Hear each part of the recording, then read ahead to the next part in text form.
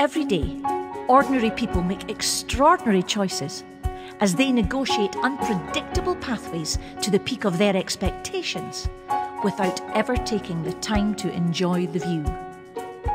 Join me, Tish Tindall, at this panoramic viewpoint of astonishing personal and professional progress as we find out why my next guest is living the fabulous life.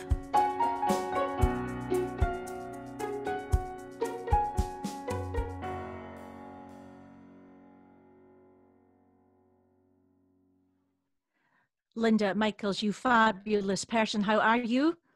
I'm great. How are you today, Tish? I'm really good. You know, how exciting that you're joining us. Where are you right now? I am in Los Angeles, California. Well, I'm in Lossiemouth, which is in the north of Scotland. Slightly different. A little bit. But, listen, I've been reading your bio and doing some digging. And how long have you been doing what you're doing in the industry? I mean, I know there have been many stages, but when did you start? So I started more from doing makeup and hair, and that really started, I would say, after high school, but even school. You start out by just doing your friend's hair and makeup, and you like it, and then you do more, and then you do more. And to be quite honest, when I graduated high school, I've always been the creative and the artist, and my sister has always been the thinker and the doer. And so when she graduated, she's older than me, when she graduated high school, it was on to get her doctorate, on to be a doctor, 8 years of college. And when I graduated, my parents were like, what are you gonna do? And I was like, I guess I'll go to beauty school. So for me, that turned out to be a great decision, because now 30 some odd years later, I still hold my cosmetology license and esthetician license, and it has always served me in different parts. So at first it served me with makeup and hair, and then it served me working in salons, in spas, and then now it serves me again doing makeup and hair for TV and film. And why makeup? You know, makeup is, it's like, to me, it's like chalk drawing. I always enjoyed drawing. I always enjoyed art. And also the aspect of, I love the aspect of making people happy. And when you, it's almost, when I work on models, it's like they're already beautiful, so you could like throw the makeup at them and they're still beautiful, you know? But the average person is like, how do I do this? And how do I do that? So I love to teach. I love to enhance what people naturally have. And makeup is just play. It's smoke and mirrors. It's color and texture and light and fun. And that's what it should be, because it's not a tattoo. It's not permanent. So give it a shot. Yeah. I know a lot of professional makeup artists kind of poo-poo Instagram artists and YouTube artists, but I'm a fan of anybody who lets their creativity go and do what you want to do and make it your own. And do you find that's how it goes if you're on a shoot or you're getting ready for a film or a photograph session? Do you just go with it? Do you just go with the creative flow? Well, you know, it depends. At first it was like that. And then when you start to get into the industry more, you're talking about having artistic directors who tell you what we want. And sometimes those people are very strict, and sometimes those people are in it to collaborate with you, which is really the best part of it, the collaboration. They say, I want this to feel like a cloudy, airy, windy day. And you have to interpret that to make it be in makeup. And so that's the part that's interesting. And then when I started doing films and TV, that was a big learning curve too. I moved to Los Angeles about 5.5 years ago. I lived in Chicago my whole life, and I moved here, didn't know a soul. And I had a couple kind of distant friends that I now am closer with, and I decided I wanted to do this, but that learning curve was huge, because TV and film is much different when you have to talk about continuity and how things are out of order and how things need to look exactly the same each day is a learn to be prepared for that. So that's really quite the challenge, and wonderful and fun. And did you ever feel like giving up when you found these challenges? You know, what did you feel like? You know, let's see. The first year I was here was kind of culture shock, even though it's still the US, much different than Chicago. And I also thought when I moved here, oh, I've been doing makeup for 25 years. They're going to be beating down my door to come find me. Not the case. It is, at first, it is not about what you know. It's about who you know. So what I realized is I had to start networking. And then what I realized is the best thing you need to do is humble yourself, be an assistant. And I needed to learn how to be an assistant. And once I learned how to be an assistant and learned how to network, that's when things started to change. And I realized one of the number one things had nothing to do with my skills. One of the number one things is people look at you like, are you somebody that I want to be on set with for 14 plus hours a day? Yes, that absolutely. was number one. So it didn't matter that I had been doing makeup 25 years. It didn't matter all my skills. And then later on, it definitely does turn into what you know. So you can't have just one or the other, but at first it's about personality, networking, getting yourself in there and meeting people. And being kind. Oh, kindness always. Kindness, humbling. And, I had been working, like I said, for 25 years, and I'm out in the desert crouching next to a boulder with like snakes and scorpions, not getting paid to do a gig to learn. So that's what you got to do. And it's so important to understand that, I think, for students, people who are training to get into this industry, and people who are starting out in this industry. It's not something that there is a quick fix for. Oh, I'm sorry. You said, did I ever feel like I giving up? Yes, sure. Absolutely. Very often, you know what I mean? It's less of an amount of time that occurs. It does occur, and it still occurs once in a while, but now I know how to attack it better. And now I know how to be like, okay, come back to now. What's happening right now? And Live so in the here and now, for sure. You have to pivot. You have to pivot all the time. What's the next thought? Can I take this thought and change it? Can I make this be a little bit better? And, I just keep pivoting. I love my acting, and that's a whole nother world of acceptance and rejection and forgiveness and being yourself. And so again, pivot. And what made you, I was looking at your credits, so many films. What made you go into acting? Is it because you were around actors and actresses? Is this what it was? You know what? I think that I've always wanted to act, but in my past, I thought that in Chicago, it's not like it is out here in LA. So in Chicago, I was like, well, I thought you had to be beautiful, statuesque, skinny model type to be an actor. I didn't realize that. I came out here and I was like, wait a minute, anybody can be an actor. You just have to study, So that's what stopped me. And so now I realized it's kind of what I've always wanted to do. I just didn't know it. And being on set as the makeup artist and seeing the actors and wanting to be more in front of the camera doing that craft just inspired me to learn more about that craft. So while I know the makeup end of it and then learned that, I decided the next thing to learn was the craft of acting and start to study seriously. For the last 2 years, I've been at a studio, and I still go now. So it's like a series of apprenticeships, really, and serving your time and working out what the skills are. And you have such a beautiful confidence, Linda. I mean, you really do. I don't know if that's something you feel on the inside, but I only met you under 20 minutes ago, and you are so encouraging. You are so compelling to listen to and to talk to. Where do you think that comes from? Is that something you've always had, or is this something you've developed? I think definitely not something I've always had. I've absolutely developed it. I think that maturing and age helps that a lot. I think different life circumstances help that a lot. I think that learning about who you are on the inside helps with that, and to be okay with it. And right now in my life, my main focus to be more myself.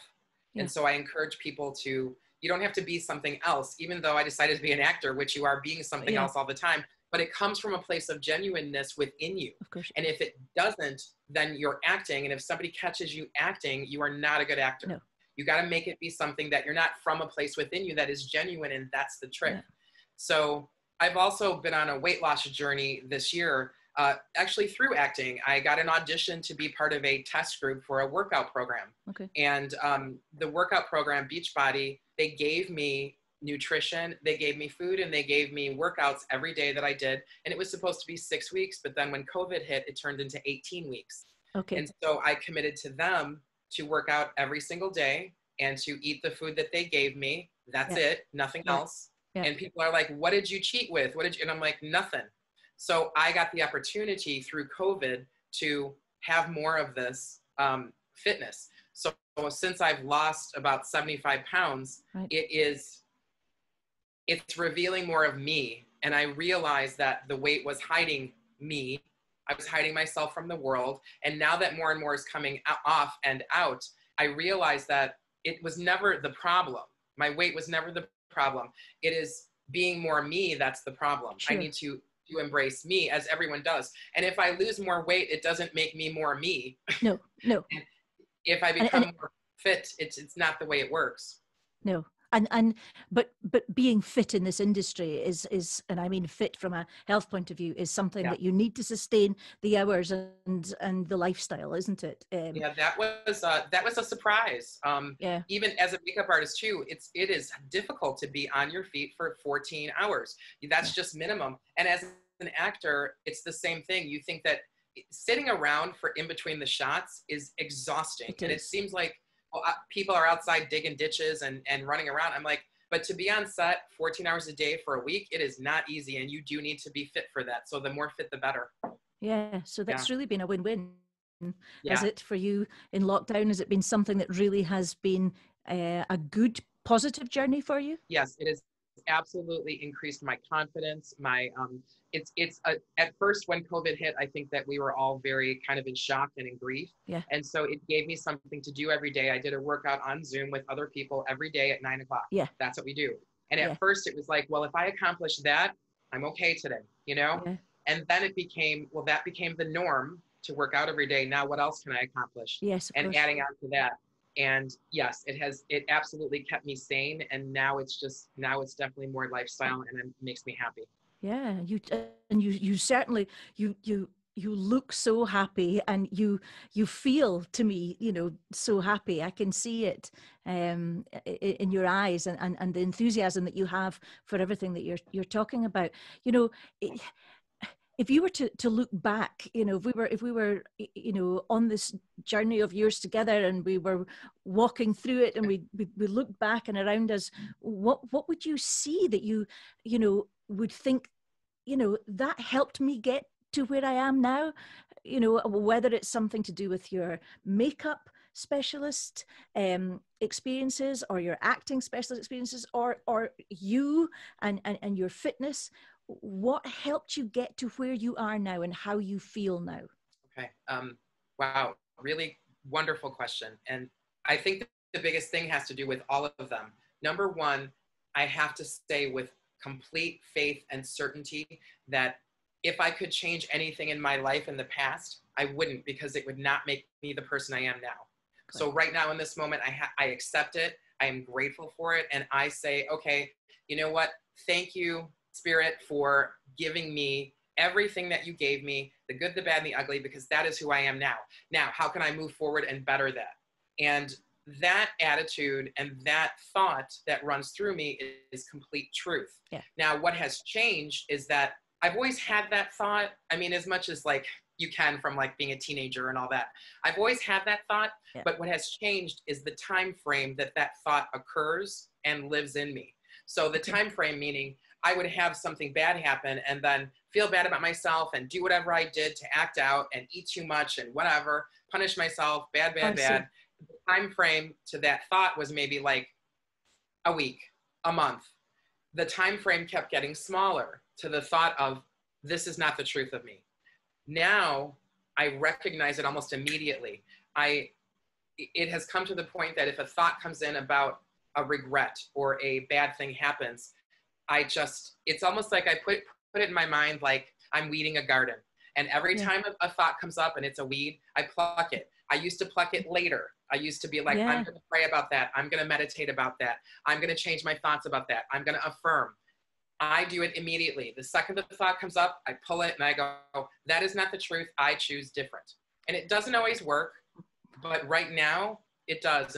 So that's the biggest thing over my life, is that the time frame has changed from being in the blackness for way too long to now maybe living in it for a couple of seconds or minutes and being like, wait, no.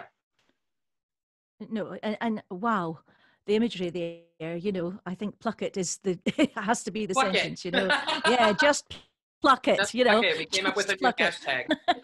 Yeah, it's marvelous. Wow, you are packed full of imagery and lessons for us all. And I wonder, you know, when I've looked at some of your work online, and it, to me, you know, you're such an incredible artist, and I think it crosses many genres. Um, and one of the things that has come across to me when I've been doing my research and thinking about how I would ask you a couple of questions, which will follow, is that you seem to embrace everything. You seem to embrace everybody that you work with, and everything that you are doing, because it is what you're doing and it is what you've been asked to do. Would that be right, Linda? Have I got that right? Yeah, absolutely. It's, and I will say too, it's a practice. I choose to say yes. Like this opportunity, I was like, yes, yes, yes. Some opportunities are much easier to say yes to than others. Yeah. Yes. And especially as an actor, it's, you got to just grab those opportunities, and that's what gets you known. So yes, absolutely true. And then you're the type of person that I want to be on set with, because you are grabbing opportunities and you are so encouraging, you know, and you're not saying you've got it right all the time. You're not saying, you're saying that right now you have developed mechanisms whereby you choose to live positively as much as you can. And that is absolutely true. And being on set is not easy. People think it's like, it's all glamour, and it's like, you know what? Sometimes you are sitting in a sackcloth because you're playing an asylum patient in a movie that hasn't come out yet. And I'm sitting in a tent and the snake wrangler comes by to go, can you move? I need to get behind you, to the snake that was there. So, and it's about 100 degrees out and you're going, pretty glamorous, you know what I mean?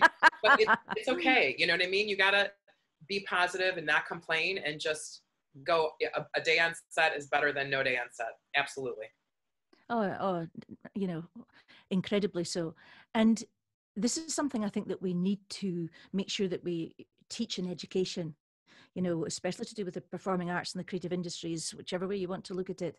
You know, we have to teach resilience. So you know, we've got to teach staying power, because that's something that is more important than so many of the things that you think should be at, you know, at the most important part of the job, if you like.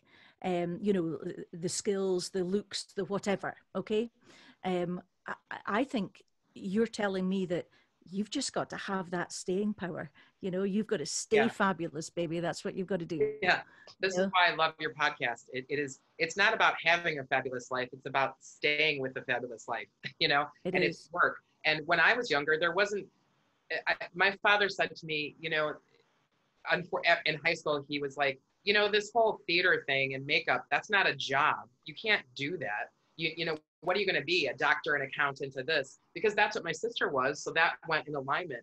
And I taught at a beauty school. I taught makeup. And the first thing when I would have a new class, I would say, who's here right now that their parents said, that's not a good thing to do? And I will tell you, probably about 99% of them raised their hands.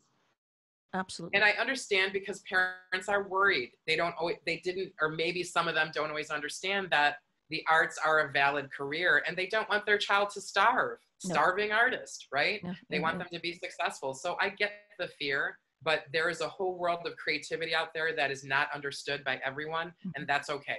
Because as long as you understand it and you stick to it, that's it. And look what it's doing for you as a person.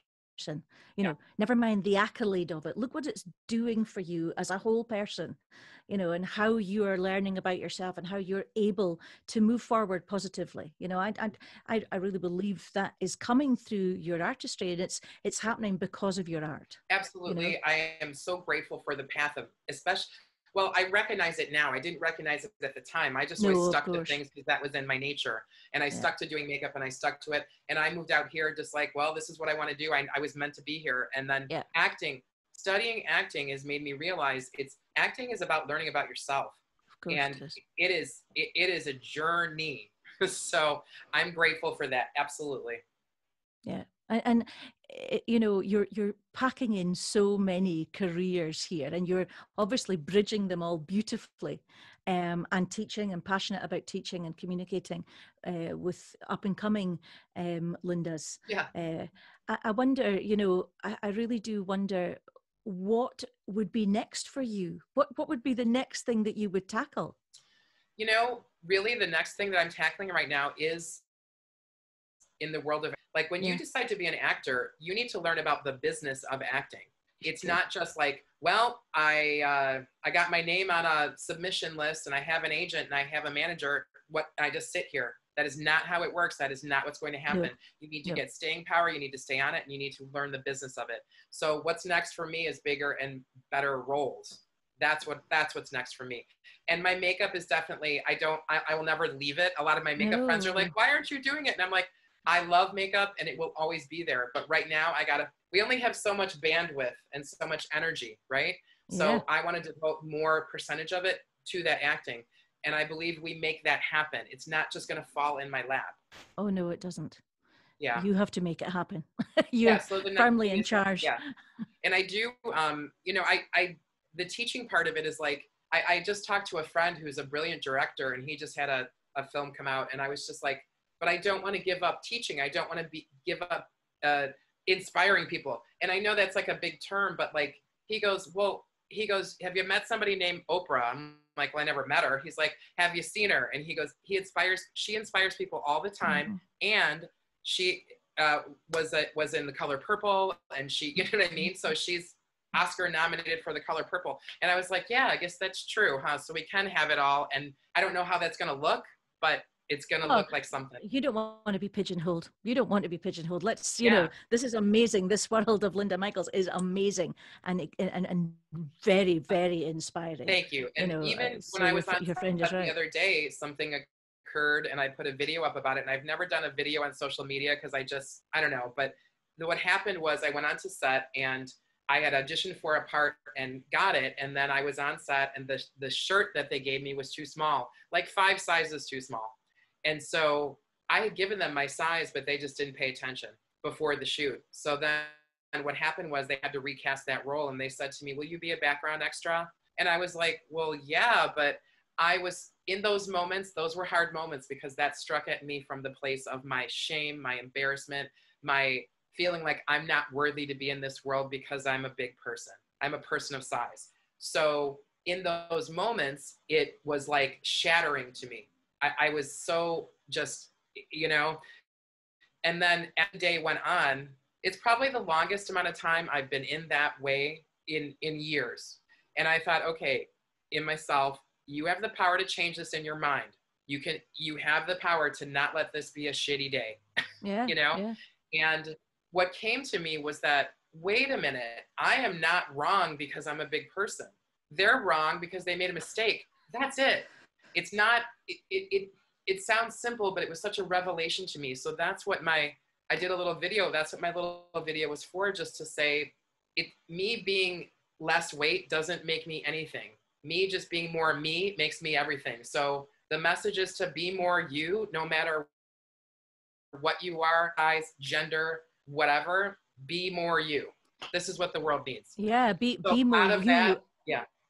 Be more you, because you know, what you said was, yes, I'll take that extra part because I want that extra part. You know, you've just humiliated me. You've just done all these things to me, but I'm not going to show that. I'm going to deal with that inside my head, and I'm going to do my job. Exactly. You know, that's what you just said. And that's incredibly inspiring. Yeah. You know, and I know there'll be lots of students from our Performing Arts Academy who will be really, really incredibly helped by those words there, Linda. Yeah, so and while I'm talking about students, sorry. No, go ahead.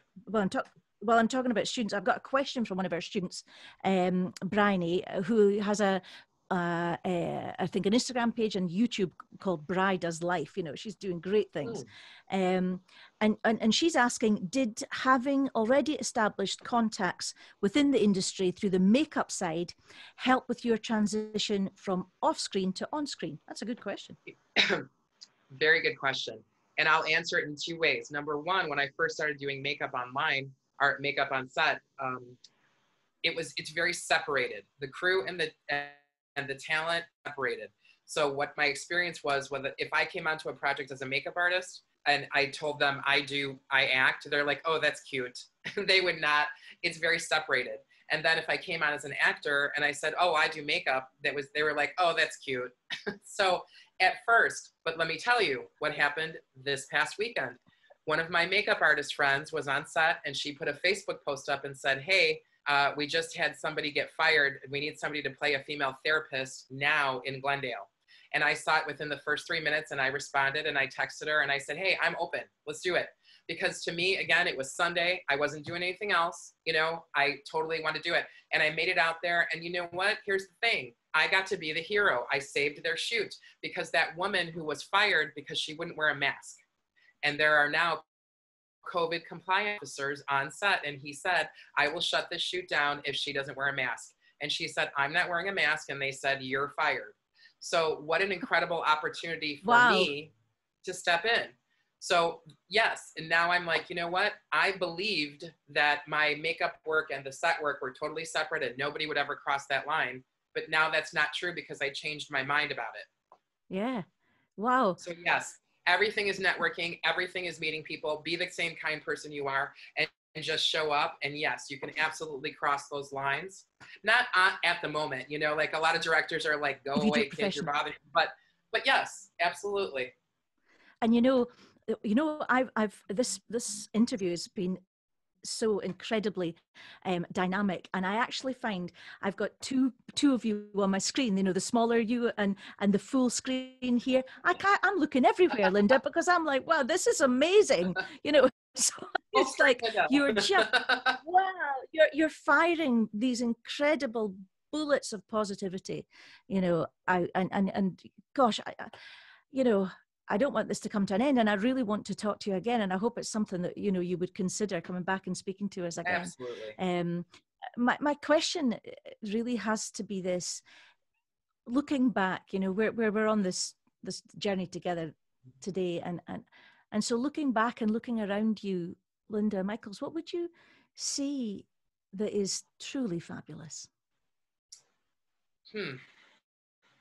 What isn't truly fabulous? What is truly fabulous is the degree of kindness and love that is being expressed in life and in the world right now. And like, look, I'm talking to somebody in Scotland right now just about life and how to live it. And it is like this pandemic thing has brought us all into this place of like, what's real? What do we need? What is life going to be moving forward for ourselves and for the world? So that is what's fabulous. Bringing it to me, what's fabulous? I'm looking out my window right now and I see a palm tree. When I see a palm tree, I'm reminded that this is the dream and I am living it.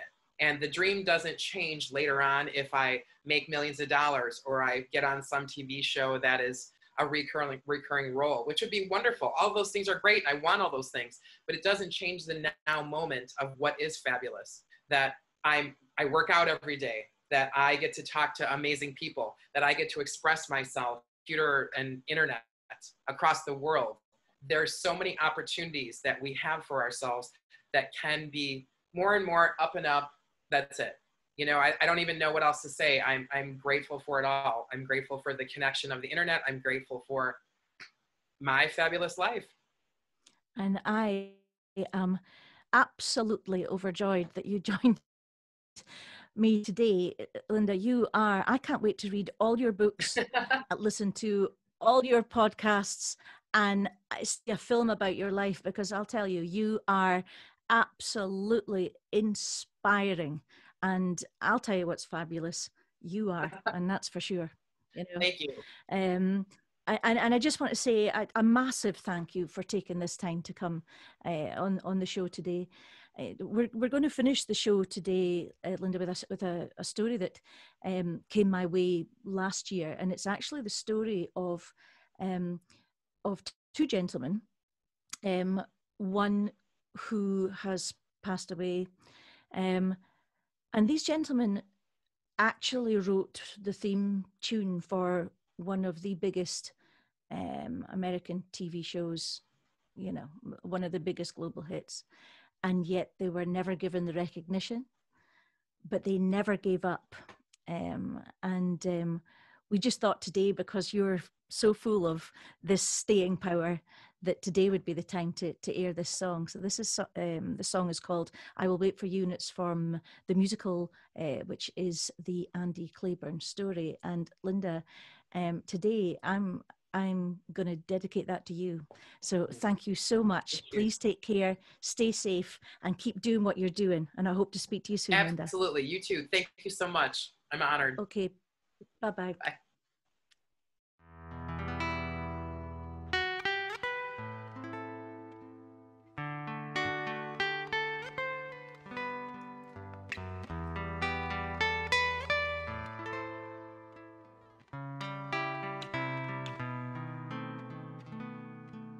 Put on your radio, listen to somebody's soul. Step inside those powerful melodies.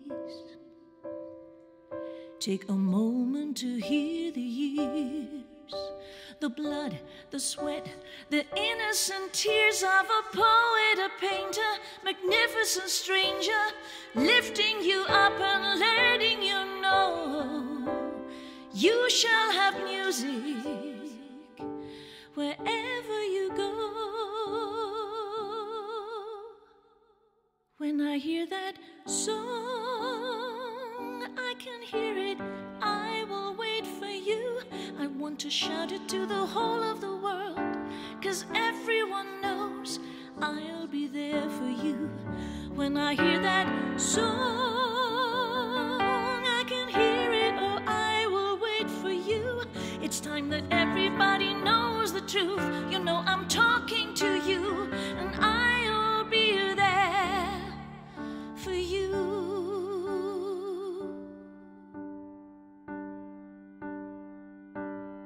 So when you turned on the radio, tuned into the latest show, and recognized your powerful melodies at number one, somebody else's song, another poet, a painter, magnificent stranger, lifting us up and letting us know friends will be with us wherever we go. When I hear that song, I can hear it. I will wait for you. I want to shout it to the whole of the world, 'cause everyone knows I'll be there for you. When I hear that song, I can hear it. Oh, I will wait for you. It's time that everybody knows the truth. You know I'm talking to you, and I'll be there for you. I imagine you standing strong, hallelujah-ing all of your songs, part of an angelic band of brothers, watching over those who wouldn't steal from another. When I hear that song, I can hear it. Oh, I will wait for you. I want to shout it to the whole of the world, 'cause everyone knows I'll be there for you. When I